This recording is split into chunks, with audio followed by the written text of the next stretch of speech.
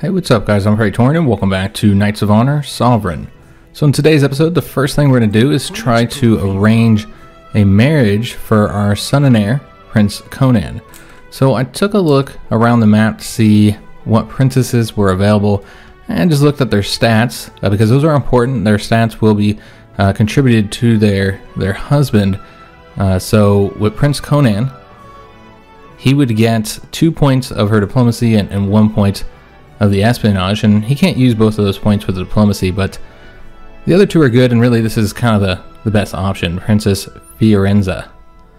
And so we're going to see if he'll be willing to agree with this marriage. I think probably not, considering the fact our relations are just neutral, and we don't exactly have much influence with them either. So they're probably going to decline, but we can try this out. He says, I shall not give my daughter in marriage, as I fear that one day when I'm gone, the relations of our kingdom might be ruined in inheritance disputes. Hopefully that does not offend you, King Henry. Okay, so that's a no. There are a few other options. Denmark has a princess. Her stats would not be as useful. We could use those 2 points in religion, but not the third one or the military point, but yeah, we can try.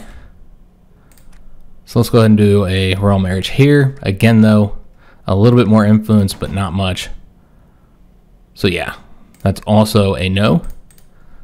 And then Holland has a princess, and she's probably the worst of the ones I found here. But we can try for her as well. I'm thinking they're all going to decline because we just don't have high enough relations or influence. And that's one of the nice things about having influence, is it makes it far more likely that people are going to accept your marriage proposals. Now, keep in mind that they do have to be a juvenile or older for you to arrange a marriage with them. There are no betrothals between children where they get married once they're old enough. That's something you can do in the CK series, but is not an option in this one. So you do kind of got to watch the foreign courts quite a bit to make sure that as soon as these princesses are becoming juvenile and are available for marriage, that you make an offer, because later in the game, once there's less countries, I do find that it can be very difficult sometimes to find a marriage for all of your sons, even just your heir sometimes. Now, supposedly when your king's not married, there's supposed to be like an event that might fire that will result in your king like marrying a local noblewoman, and so that they can still be married and then have children. But I've never actually had that happen, because I've always been able to eventually find somebody to arrange a marriage with. So I can't really say how long that takes or how reliable that is. Now, one reason why you want to arrange a marriage for your heir before he becomes the king is because if he's married when he comes to the throne, then there's a chance that he'll have children born to him, because there is no representation of the majority of the family. So you won't be able to see your grandchildren. There's no real family tree outside of what you have here. So you have your children, your spouse, their spouses, and then the important relatives. Those are essentially like your brothers. When you come to the throne, the brothers will become important relatives, any brothers that you have. So the dynasty system, the family tree, is not as in-depth as what you'll see in the CK series. So what I'm thinking we're going to have to do is trying to improve relations with Jannotte, our first choice, just to see if we can get them to agree to a marriage here.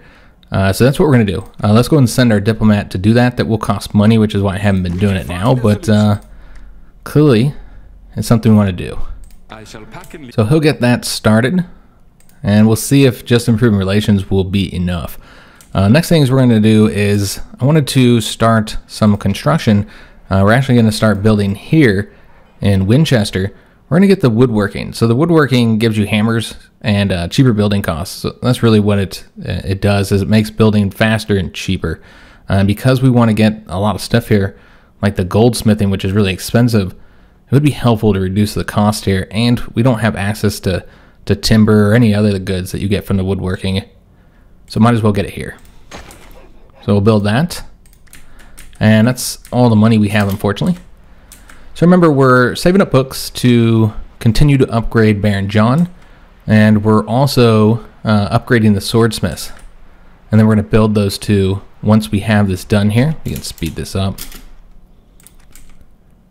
Okay, so they finished up their war here. Now you notice that there's stripes. That means that this province is not really fully integrated yet. we'll see that once we conquer territory of our own. I'll show you guys how that works. So our diplomat has arrived in Genoa. They're going to start increasing relations there. We have completed an upgrade. So we finished the swordsmith. So let's go ahead and get these 2 light infantry hired. And then we are ready to declare war right as they've finished up their own war, which means that they're probably going to have some war exhaustion still. And, you know, they depleted some of their population in that war as well. So we should have a nice advantage at the start of this. But again, I would not be surprised if this does spiral into a larger conflict, which is why we're already going to start building up a second army. So let's go and declare war here.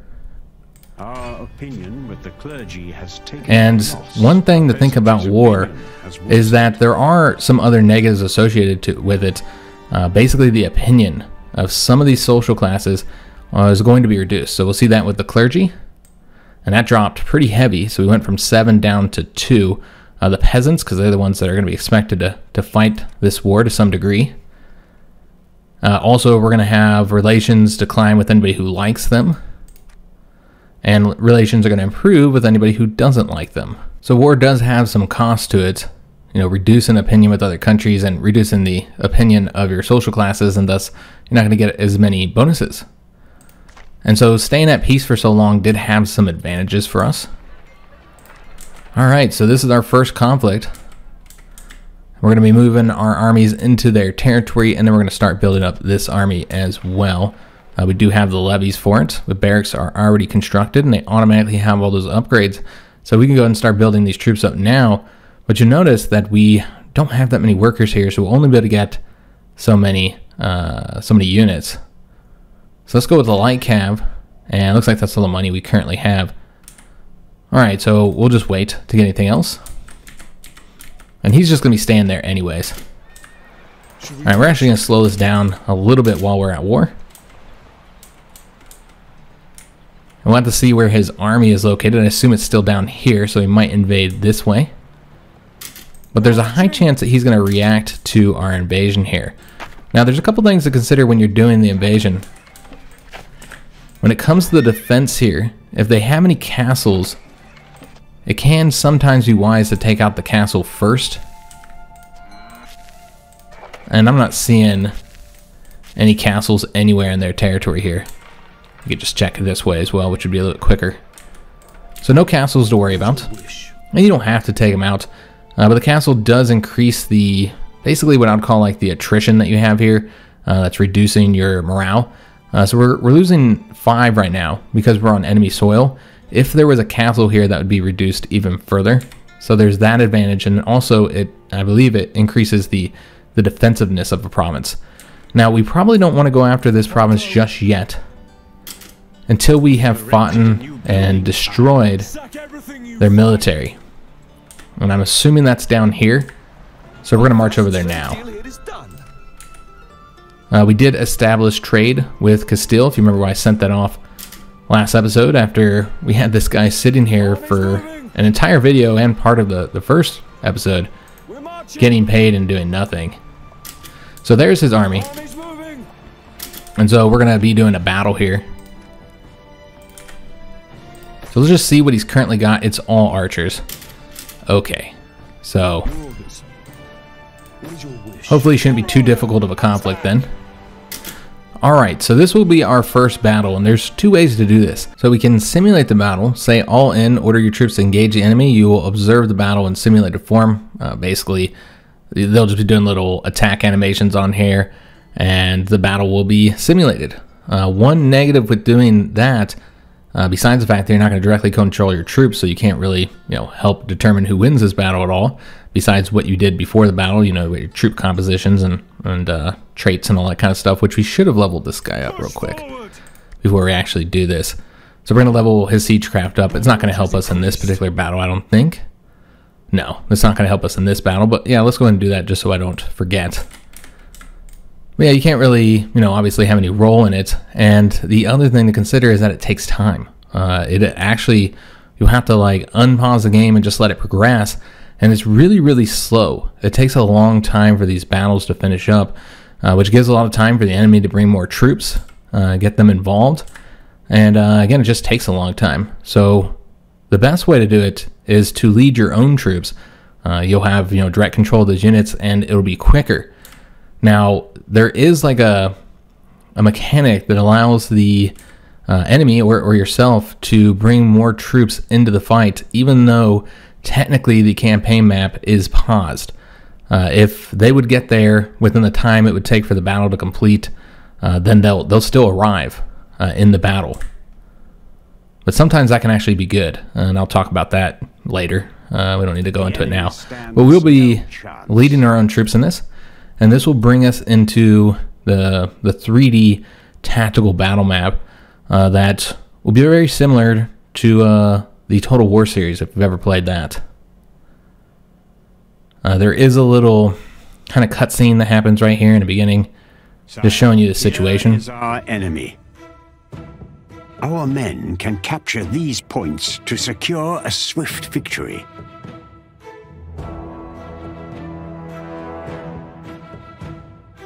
Our marshal has placed our armies here.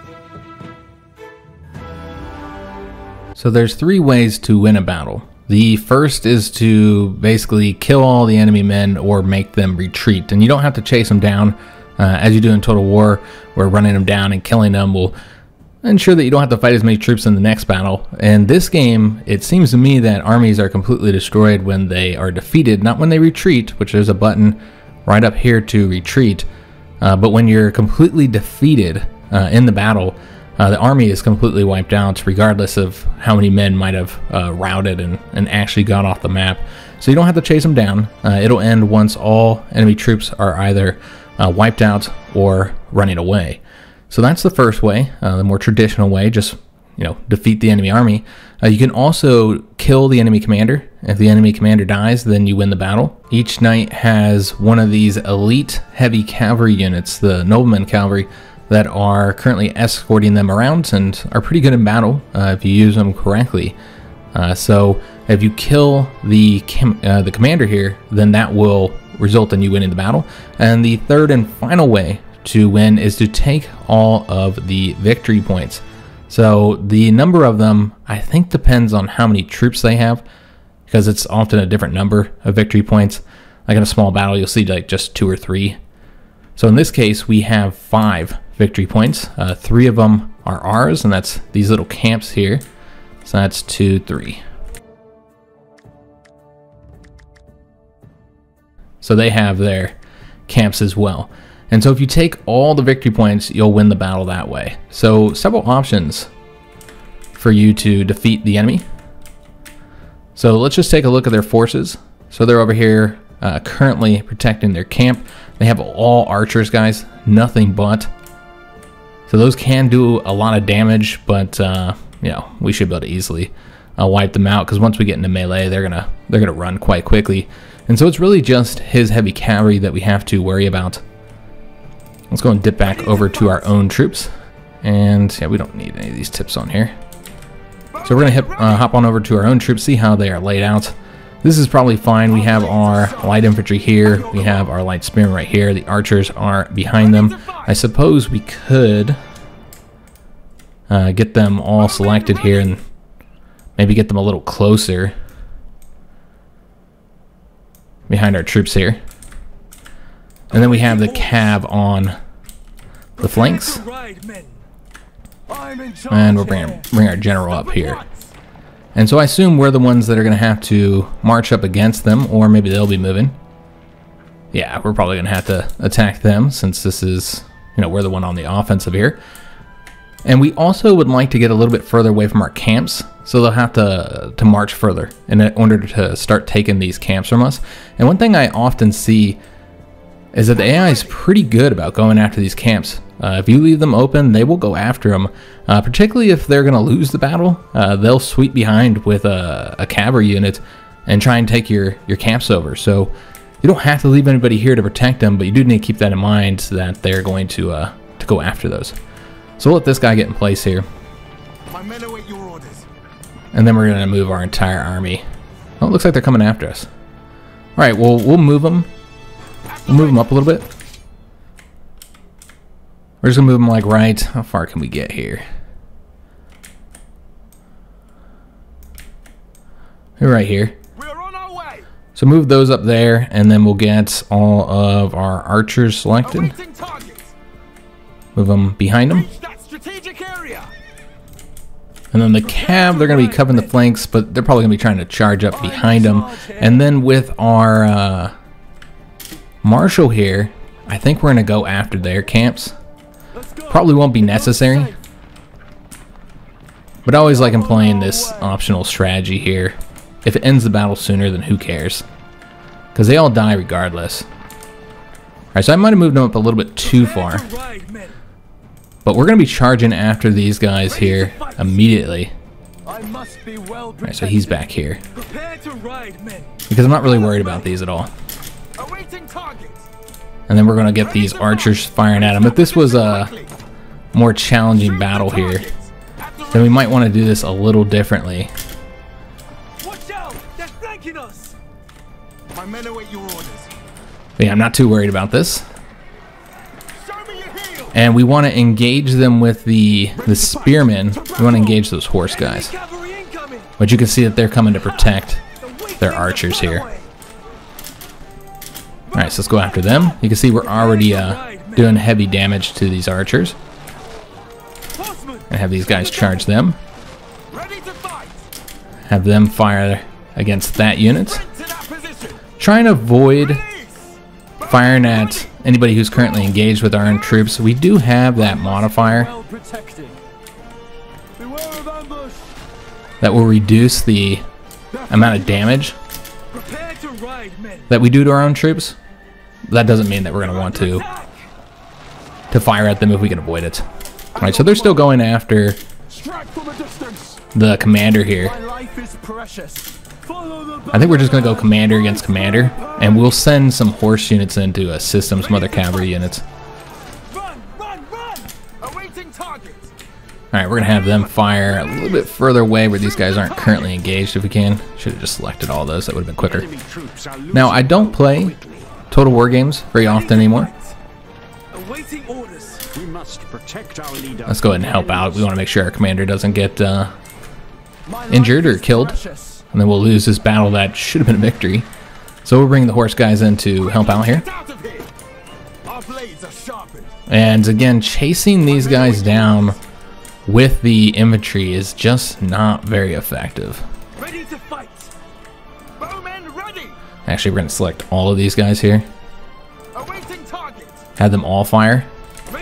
Bring our cav to take out these guys here since they're kind of far away.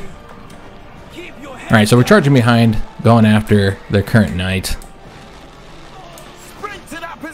Tearing these guys up with our archers, while our infantry just kind of try and chase down the enemy archers. Which, as you can see, they'll eventually catch them, maybe.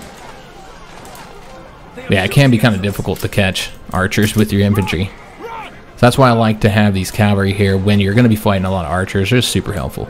And it looks like we didn't have to go after the victory points. Their commander's not doing so well anymore now that he's being ganged up on. The archers are coming up to help him. That'll allow these guys to get into the battle as well. And these guys should come over here and help. There is an exhaustion mechanic, stamina. You can look at all the stats here, attack values, regular versus piercing defense, chance to shock, so cavalry units can shock when they have a higher chance of shock when they do their charge. You got your resilience, your movement speed, different formations and stuff that you can use. As you can see, our cavalry was in the triangle formation. And just like that, we've slain the enemy leader.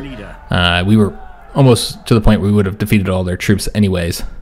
But it doesn't matter which way you win, because all of it results in the same thing. You win the battle and wipe out their troops completely.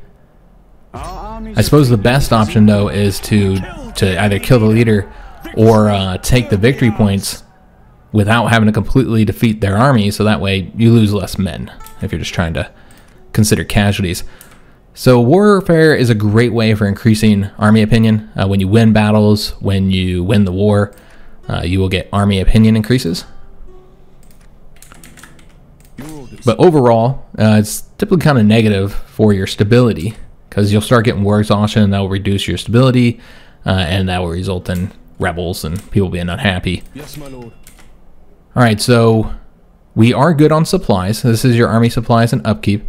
You do have to resupply your men in the cities, or there is an event that can fire a opportunity where your merchants can supply them instead.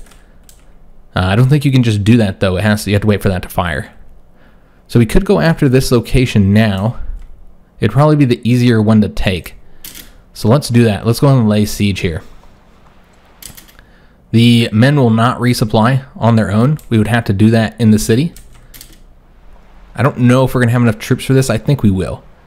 I think we'll just have enough. They'll probably have about 2,000 men here. Oh, they only have 300. That's right, because the city just got taken.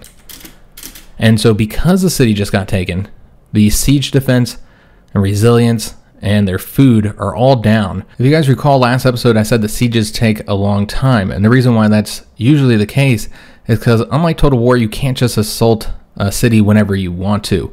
You have to wait until the siege defense gets to 50%. And it just so happens that siege defense here for this city, since it was just taken, is already exactly at 50%, 50 of 100. Now that siege defense will change based on what's in the province, what they built there, how much they have upgraded the fortifications. And that'll result in you having to siege it longer before you can even attempt an assault on the city. Now luckily we've already got that, so we can do that now and don't have to wait, which we will be doing. And we could lead it, or we could just do a simulated one. I think it would take longer. Yeah, I don't know if it's worth loading up. Yeah, I feel like with just 300 dudes, let's just go all in this case, because this should be a pretty easy one. It's heavily one-sided. Now again, it does take longer in the grand scheme of things, since you have to let the game play rather than just going down there. But we don't have to load into the map and then play it and all that stuff. And again, this should be a pretty easy battle. And we gotta wait for this to finish up. That's them preparing for the fight. So we should be able to take this pretty quickly. Then we'll go into their home province, where I expect they would have raised another army that we're gonna have to battle. So we'll battle them, and then we'll go after this location, which I assume at that point we're going to have to go home to resupply our men and all that kind of good stuff. So we've taken their town, again, very easy, simply because the town had just been taken. So that was a nice advantage there. They don't have any workers, any population for us to refill our troops.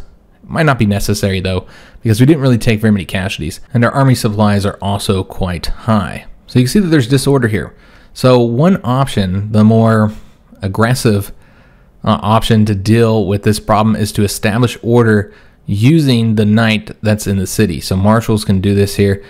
So if we attempt to do that, we have a 56% chance of success, but we're not going to do that.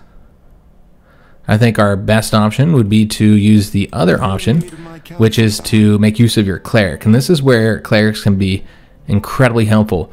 You can see that we can lift the disorder in one of our towns. Now it is expensive. It's going to cost us 1,050 gold and 220 books, so we can't do it right now. Luckily there's no population here for them to be rebellious. Everybody's dead. So no problem with that. Let's go and move our troops out of here. But yeah, we're not going to do the established order. And the Pope is dead. So when the Pope dies, a cardinal will be selected. And so if that's one of your, which your clerics can become cardinals, and if that's one of your clerics that is elected, then you'll have increased relations with the Papal States, and I believe you get some unique options with them as well. Like you can call crusades and that kind of stuff, but I only saw that in Developer Diary. I haven't actually made use of that mechanic myself. So I was going to start raising up that second army, just in case they pull somebody else into this conflict. And you'll notice that we can ransack these locations here. Really no point of doing that. As you can see, it takes time for them to rebuild it.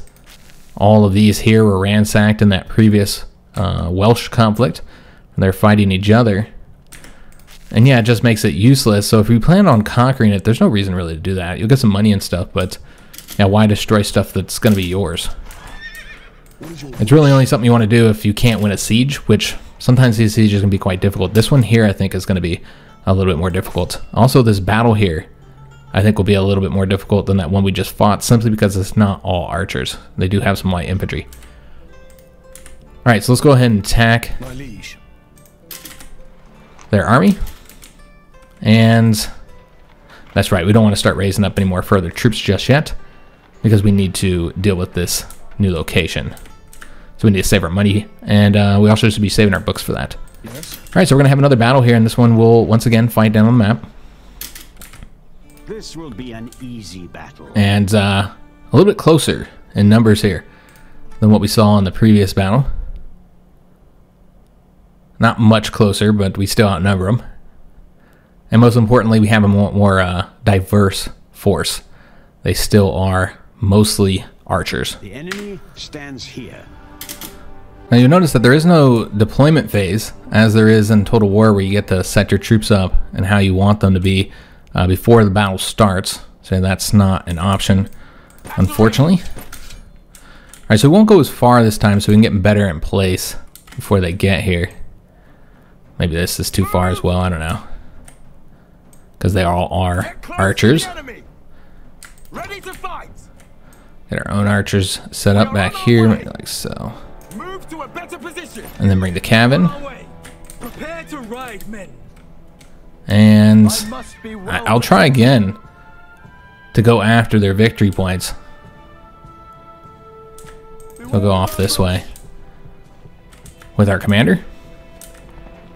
We do vastly outnumber them as far as like fighting men goes, since they are all archers, with the exception of this one light infantry unit that they have.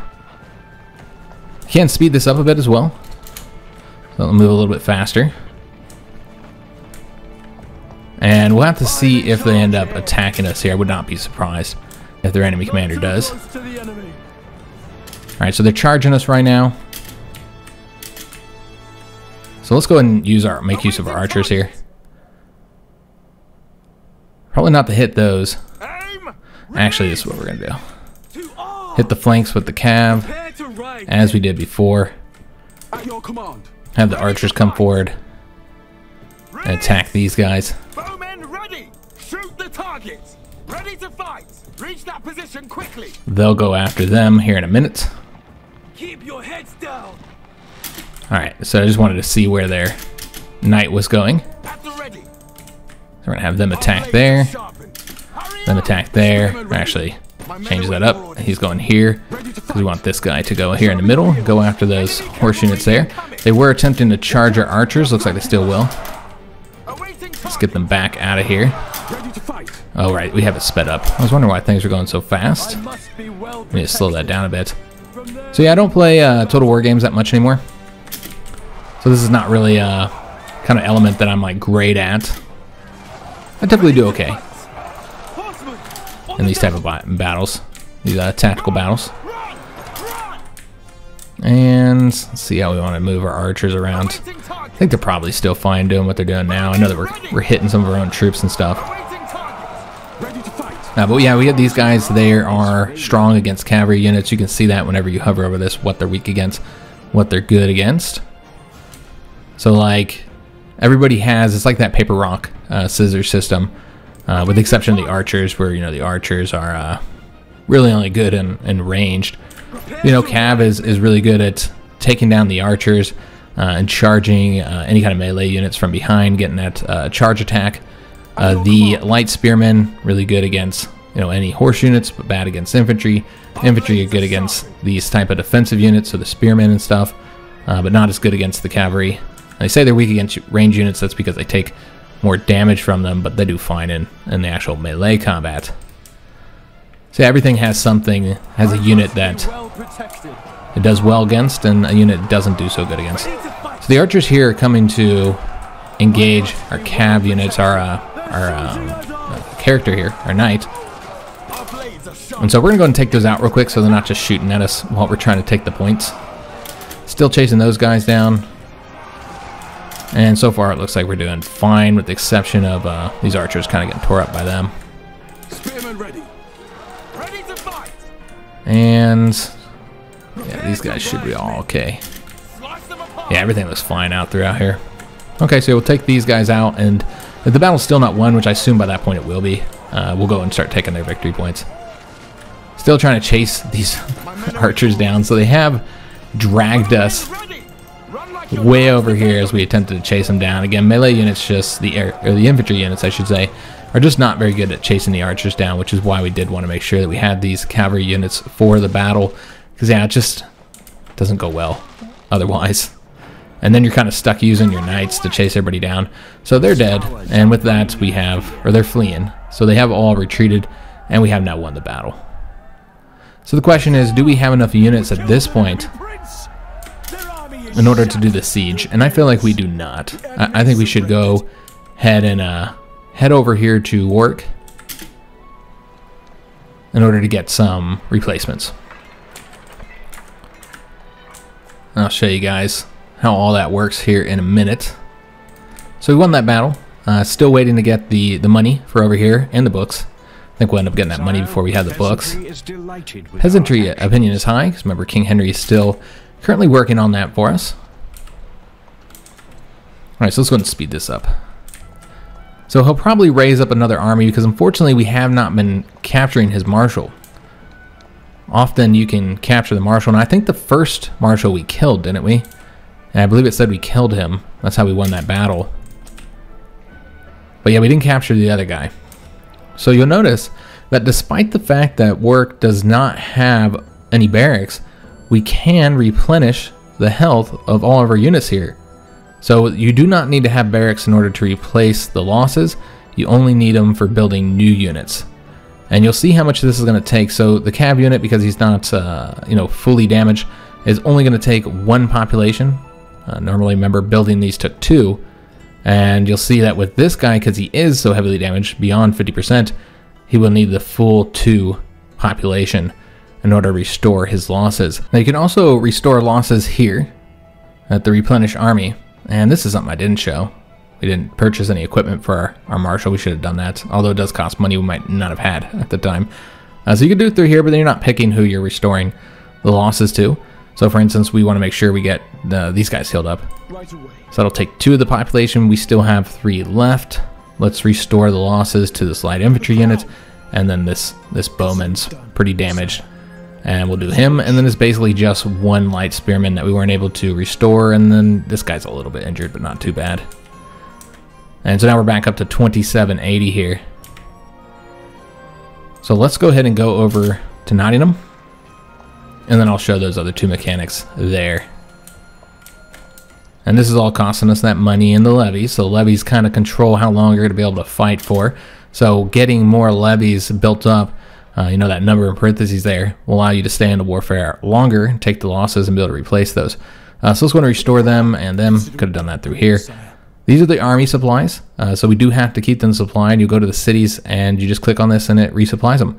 It takes that from the city's food, and it does cost money. Consider it done. So we're going to go ahead and restock, and then I want to show you guys the equipment. So here you have a variety of different types of equipment that you can purchase. Now, in order to get all 4 slots, you do need to get a certain skill for your marshal, which we do not have, logistics. Otherwise, you can just get the 2. So our options here are 1 additional troops. That increases the number of troops in each one of your squads. So results in you have a much larger army. However, it does have the cost of extra food. You have to maintain them with a higher food upkeep. So that'll increase them by 15%. You can see we do not have the levies available to do that. The other option we have here is supply wagons. This is pretty helpful because it gives you more army supplies. Now, a battle where you're fighting so close to home, it's not really that big of a deal, particularly in a small conflict like this, to just go back and get supplies if you need it. We came over here and resupplied well before we needed to. But that can be pretty useful in bigger battles that are farther from home. Battering ram, that's pretty helpful. The war machine, created to take down castle gates. These are all siege engines, which we cannot build right now because we don't have the siege workshops. Yeah, we could get the supply wagons if we wanted to, but that's not really necessary, so we don't need to spend the money. But this one would have been helpful if we had done it before the war. But now it's not really an option because we don't have levies for it. So let's go to march back into their territory to do the final siege, probably another battle as well, I assume. Our king has died. And our king has died during the war. Okay, so Conan is now the king. Alright, so this ends our non-aggression pact with France. The non-aggression pacts only last for the life of your king. and also ends our royal ties with Germany. I didn't realize we had royal ties with them. And nobility opinion decline has been avoided due to that one trait that we had. All right, excellent. So yeah, normally when your king dies, the noble opinion will drop. But that 15% chance actually played into our favor this time. Remember, that is with the leadership. So we got lucky there. Leadership is now level 3 as well. So that's going to increase his army morale by 3. Archery is also now level 3. And now it would be wise for us to get the rest of his skills since they'll be level 3. However, we already have something we want to invest books into, so we're going to have to wait on that, guys. All right, so we have a new king. We really need to arrange a marriage for him now. It's going to be pretty important that we do this. But again, I don't know. I don't think we've improved opinion with Jannotte at all yet. So he has not been successful here. And so unfortunately, they're probably not going to accept this offer. We can try. But yeah, you can see that they're saying no. We just don't have the influence, guys. I mean, we have a little bit more influence with Denmark. So we could try here again, but I don't think that's going to be enough. We just need to increase either our influence or opinion with these countries. So yeah, none of these are going to be effective. All right, so that means that our royal family has changed. We no longer have anybody here because we don't have any children or a spouse. And our brothers are now over here in the important relatives. And so we can still appoint them up here once they become available. So he is still over here. That means we do not have anybody in London. So I think we'll go ahead and move him over there. I think that's probably the better location since we constructed this. So we want to get those nice resources there. So let's go and put the king over there. It'll take time for him to get there, of course. And then I'm hesitant to hire anybody else since we have our brothers that I'd like to appoint. Yeah, I think we'll just wait to appoint anybody else here, guys. Of course, he can serve as a marshal as well, which is what he's currently doing. Now, that does mean, we're not currently improving relations here at all. Now, you can see that because of the recently deceased king, stability is now dropped. Yes, my lord. So that's unfortunate that happened right during this war. Let's go and siege their city. I'm not seeing any other troops out here, guys. So we'll siege their last city. And this time, it's going to be a wait. So you can see they have more similar numbers here than what we saw over here. And they have the full siege defense of 230. So we're going to have to get that down to 115 in order to actually assault their town. Now, you can also starve them out. That's an option. It takes forever, but you can do it. So yeah, this is going to take a long time, guys. Now you'll see that the army manpower will slowly decrease. So this will not be the numbers that we end up fighting with here. But again, it does take a long time. Oh, Flanders was destroyed by France. Okay. So France is slowly conquering their neighbors. And I believe we do now have what we need up here to go ahead and adopt the population in Cardiff. So let's go ahead and do that. It's a 52% chance of success, so not all that good, honestly. We could have, and we should have, increased his success chance before we did that, but that would have cost books that we didn't really have at the moment. Relations was improved with Genoa. We can take a look every time we do that if they'll accept it, but I don't think that'll be enough. That's not a huge increase there, guys. But we'll keep on asking. And you can see they still declined. I thought that would be the case, but felt like it was worth asking them. All right, so once we get new books, we want to invest that into our king. I suppose we could also invest it into Baron John because we haven't fully gotten the siegecraft yet. So we could get the level 3 if we wanted to save up a bit more. And we'll just say, let me think about that. So that might be wise as well. Help us do a little bit better. And so you can see, yeah, it's going to take quite some time. We've only depleted by 230 and we've got it on the full speed 4 at the moment. We actually have some money to spend. So let's go back to Winchester And we can see what upgrades we can now get with the woodworking. So we have the sawmills, which will give us more hammers and another 5% cheaper building costs. And that will produce a new trade good, timber. And that will give us 10% production. This is a kingdom effect. And plus 20% equipment, siege equipment cost reduction. Getting siege equipment would have been helpful and something we were definitely going to want to do. We don't have it yet in our barracks, but we're going to want to get that. And then we also have this option, the kilns, which will give us 2 commerce. And you can see that we now actually are using too much commerce because remember we had our king that was boosting it. And so yeah, we actually don't have that much commerce anymore. And so this is the other option to get charcoal, which gives us plus 5 income and also gives a 10% production. So that's an option as well. So let's go with, I think we're going to do the sawmills. Yeah, to have the 5% cheaper building costs.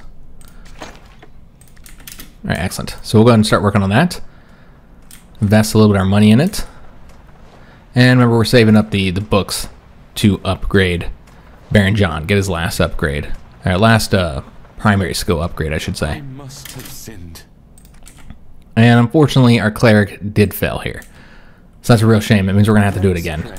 And this is something I've been waiting to show here, is when we get rebellious population. So you'll notice that it still says 0 of 6. We actually do have 1 population there, but they're rebellious. That means we can't use them. And so let's say you have 3 rebellious population. That means of the 6, the highest you can get is 3, because the other 3 are rebellious. And those population can rise up in a rebellion, which will result in them becoming a unit on the map that will start, like, you know, attacking your stuff, and you'll have to fight them. And it can result in them even taking over, if they win a siege, you know, taking over your territory from you. So got a cleric opportunity. We're not going to do this right now because we want to do this choice again here to adopt a population. So let's go ahead and do that again. It's a real shame because it's saving up the books for something else, but this does need to be done. Until we integrate them, they will not be a full part of our kingdom. And we're no longer a great power. Considered a great power, my lord. So we did lose our great power status, unfortunately. We did complete those sawmills. Excellent. But again, we need to save this money up. So we'll just keep on working on this siege till we can get that siege defense down, which it's getting there, guys. Right, you can see how long this takes, and thus it greatly prolongs the overall conflict, and that's how it results in other countries always getting involved here. So again, we're going to keep on contacting them, even though I know that they're going to decline. Probably. Because I don't think the opinion is anywhere near high enough, but they are sympathetic now, so maybe. No. But yeah, we'll keep on trying, since that's what we have our diplomat working on. Just trying to get that opinion improved. We no longer have the non-aggression pact with France. That's something we should actually see if they're willing to re-establish. And yes. Looks like we do now have another non-aggression pact with France, and that's going to change opinion with all these countries that like or dislike France. So once again, for the life of this king, Conan, we are protected against war with France. Though I suppose I should say for the life of King Louis VI, since I assume he'll die first. Now, there's no ages, as you guys have seen. Instead, it's, you know, just this broad category. So you don't really know how old anybody is. And I'm not entirely sure how it works. Oh, we did adopt the population here. So you can see, they no longer have the stripes there. But that doesn't change the fact that they're still quite rebellious. We have a disloyal population here. There's now 2 rebellious population.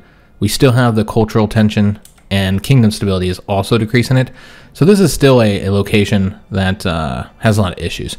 Now you notice that because this is the only place they had, they did already build in all 4 of the building slots here. They gotten the barracks. They've gotten some flax farming here. And that does not produce any goods. It just gives the 2 commerce and the 2 happiness. They have some housing, increasing their population there. Also increases population growth. and they had the market square. But of course, we're not getting any of these benefits because we don't have anybody assigned here. So we need another governor. So really, we're just waiting for our brothers to come of age here. So one thing you'll notice is that the king and his royal family seems to age much quicker than the rest of your knights. Obviously, it's not very accurate. Doesn't make a whole lot of sense. But what I've noticed, and looks like we've had a loyalist rebellion. Okay, well that's interesting. So that's over here in Calais. So basically, what happened here is they had a rebellion, and because of the different culture here, when they rebelled, it was English rebels because there's a lot of English people here. So if they win this, which they won't, but if they did win it and they took over Calais, then they could then grant it to us, and France would have a claim on that location. So yeah, we'll see what happens there. I do expect to likely be defeated. Yeah, we'll keep our eye on it. We do have some money. So let me just take a look how much this is going to cost to upgrade his final skill. It's going to be 500, so we just want to make sure we're not spending that. So one thing I was thinking about getting is well, you know what, let's keep doing these upgrades here. Yeah, we'll keep doing these upgrades. We have a new option now that we got the sawmills. We can get these two. This will produce furniture, and this will produce barrels. And just hover over that and see what that does. It's helpful. But I think we're going to go ahead and do this one instead to get the charcoal. So yeah, let's go and get that. We still got a little bit of money left, but remember, we need to save that money for the upgrade, so we'll have 800 here. Yeah, we're just going to keep on saving the money for now. Just make sure we're able to do this. And while we are losing men here, they are in fact losing much more men. It's not what you typically see in strategy games. Usually the siege is more costly for the actual besiegers. And yeah, we'll just say, let me think here. We don't need to do that right now. Yeah, their numbers are reducing much more rapidly than ours are. And we're now at 115. We just got there. So now we can go ahead and assault the castle. As far as the chances of winning this, heavily one-sided. We can go ahead and fight it out. Though I find that I do seem to take more casualties when I fight it out than when the AI does it for us. That's just what I noticed, but I do want to show you guys the siege battles. Unfortunately, though, we probably won't be able to do that in today's episode because we just don't have enough time still left over here. And we should also upgrade his siegecraft too now that we've got those books. So let's go ahead and do that real quick. So now he's up to siegecraft 3. Yeah, we can do the battle, even though, again, I do find it a little bit more costly just because assaulting the walls, the towers, you know, they shoot arrows like in the Total War games. The towers do shoot arrows at you, and if they have any archers, which they do, those are going to do pretty heavy damage, and they're protected from your cavalry since you have to take over the gates, as you do in the Total War games. You have to take over the gates and get through the walls, which you can do those by attacking the gates with just any unit. Any unit can be assigned to like bash the gates down. You don't actually need a ram, though it is much quicker with a ram. So you can do that. Yeah, the bowman's just going to sit behind the wall and shoot at your guys. And so I just noticed that they seem to take heavier casualties whenever I do this, actually fight the battle, than when I just simulate it. So maybe it's just me, but that's the way it appears, just because of the archers and the towers. But yeah, we'll do this battle in the next episode, guys. So there is one thing I wanted to do before we end today's episode, and that is to build the herb gardening in York. So this is the only location we have in our country right now that will provide the herbs and spices.